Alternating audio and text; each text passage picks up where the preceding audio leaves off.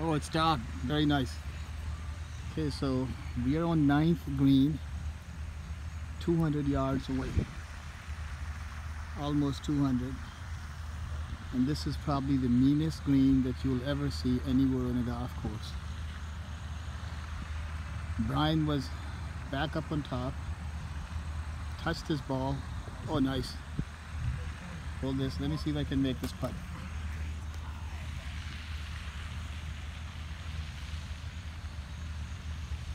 Very nice, man. Very nice. That's a 4? That's a good 4, right? I need this for a par. Yes, you do. Put it in. I need this for a par.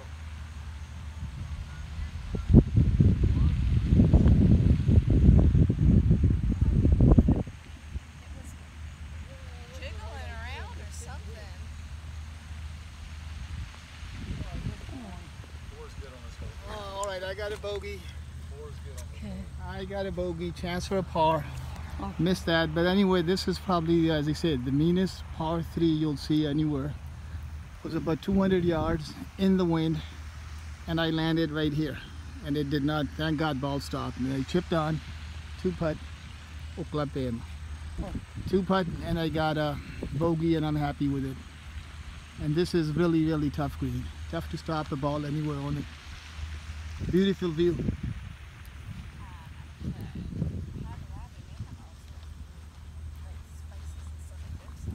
All right, let's go to the back 9 and see if I can do any better. So the goal is to beat the front 9 score in the back 9. That's the goal. Yeah. All right. And this par 4 plays long. Par 4 number 10? Yep. Okay, all right, let's go to par 4 number 10.